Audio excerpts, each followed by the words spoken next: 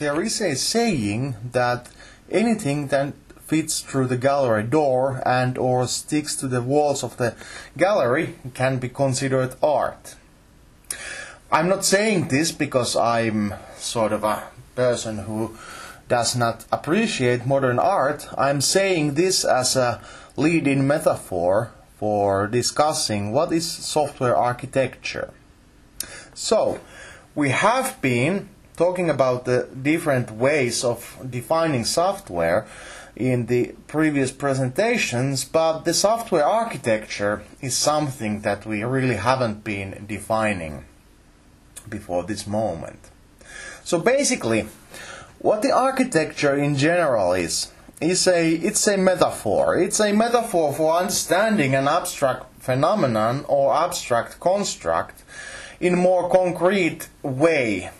For example, with a building, you don't have to build a building or model a house before you can do architecture design for electric work or waterworks or what the building would look like in the final environment. Similarly, the software architecture is a metaphor or design for the software system or construct we are building, and since there's no absolute definition, anything that defines what the system would look like, behave like, or from what components it will be built, it's something that can be considered part of the software architecture. So basically, software architecture is not actually one thing. It's a collection of things. It can be hardware architecture defining how different parts of the system are deployed. It can be network architecture defining how the different parts are connected to each other with physical network appliances. It can be application architecture defining how the application is built, or system or software architecture defining what components there are, what techniques are used, and what sort of database we have, or what programming languages we use. There's an important difference between software architecture and software architecture in a systems programming way. There's a reason why we define architecture. We want to manage the complexity of understanding technology and solutions and getting a big picture on what sort of system we are building. This is the generic term of software architecture. There's also other software architecture which is about standardized interfaces between platforms or different systems, like when you are able to produce source code with .NET environment, basically with any major programming language, and still end up with the components that are interchangeable between the different languages. That's something which is called architecture in system.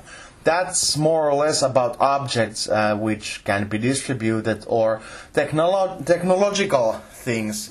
But in more generic terms, the software architecture is something that defines things so in a generic level, so that we can manage complexity, have effective reuse in follow-up projects also, and have better quality because we can manage functional requirements, non-functional requirements, and have some sort of idea what we are doing when we start to develop our software.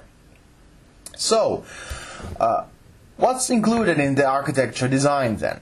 Of course, now that we are talking about the software architecture in the general view, then of course the typical questions would be: how is the whole composed of parts? So what parts are we building?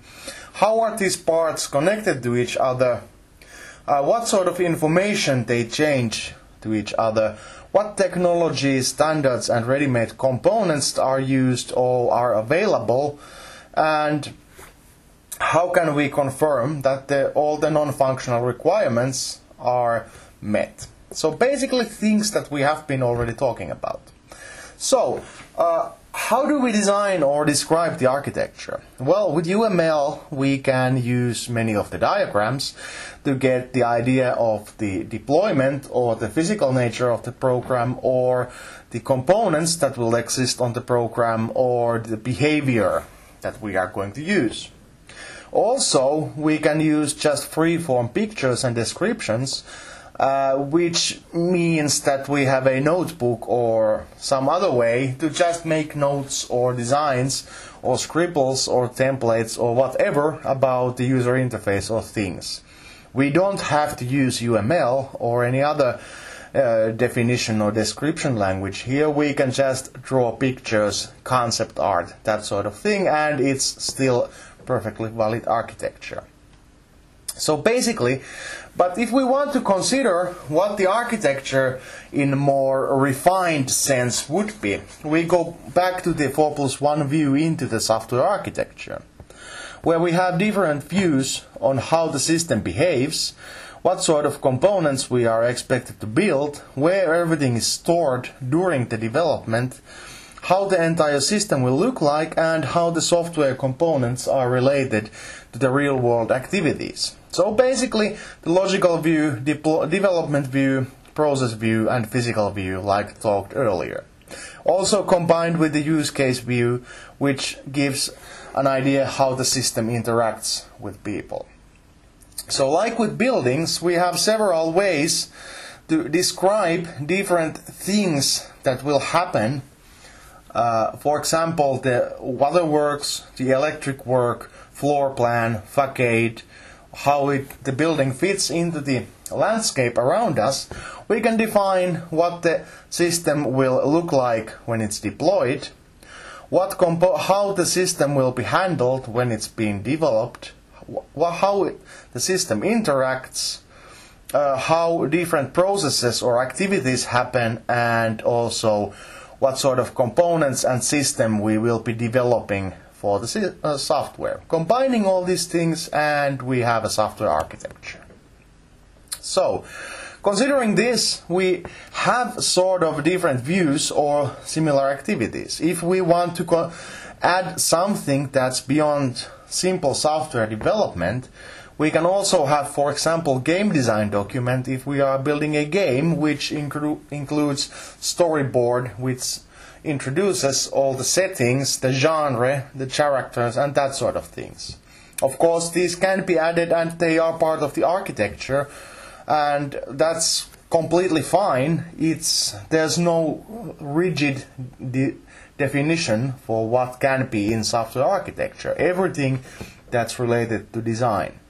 Also keep in mind that we have been using the 4+1 view, which says logical, development, physical, and process view, but there's also a couple of other implementations.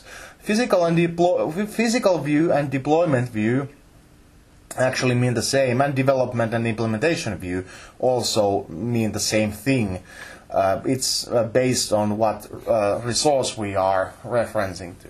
There's also other definitions like the Basenal here, which gives us module, conceptual, process, physical, use case, call view, data flow, control flow, and class view. Of course, this is more about how the software is developed, or what sort of things happen inside the software, and it's more about the software system itself, not, for example, about the information system, which includes all the other activities beyond what happens inside software. So, taking a few ideas, what can be used from the UML in describing architecture? Well, the subsystems, layers, and components can be described with class diagrams. We can use component diagrams in the implementation view, and of course the deployment diagram is the best way, in my opinion, to describe how the deployment view would look like. Of course, you have to understand that the large part of the industry still uses free-form diagrams and pictures, but still UML gives a standardized way of describing your ideas. It's a way to convey knowledge from one head to another, like we've been talking about during this entire course. So it's meant to ease the description, not enforce a certain way of describing what you want to build. Going into UML2, there's a composite structure diagram which is supposed to help, or which helps with the definition of what diagram or what structure is related to what, and of course we have the extended component and deployment diagrams. However, with UML2 there's the added problem that not many tools actually are supportive of the new UML2 extensions and additions, especially if you are trying to draw something that's an added diagram with the UML2 definition. So, this is one way to describe how software architecture document looks like. It has the 4+1 views, it has the quality definition, and it has the size and performance and what sort of data we will be handling. This is something that we have been talking about earlier, and this is completely valid software architecture. With games, we add how the game story works out. With the network application, we have more defined ways, how the protocols, how the system should behave. With a multi-platform system, we might have an addendum which describes the different ways the software is controlled or used when we are with desktop system or mobile application or anything else. If we are doing open data application, we might want to define on the data view or in data section, separate data section, the open access interface and how we will be using it. So, overall, as a small summary, since this is one of the longer presentations in this course set, the software architecture is quite fuzzy as a concept. Most of the people mean many things about it, and there's a problem with the fact that the software architecture or system architecture may actually refer to mechanical or technical definition of something that enables exchange of components or standardized way of communicating between objects, like with core or .NET systems. Of course, the software architecture in general is not that, but it's more of a general catch-all term, giving the idea or definition for all the design documentation which can be used in the determining and fulfilling the non-functional requirements, managing the build system complexity, doing work divisioning, and overall defining what is the software we are building and what are the important parts that we have to define before we actually start doing something.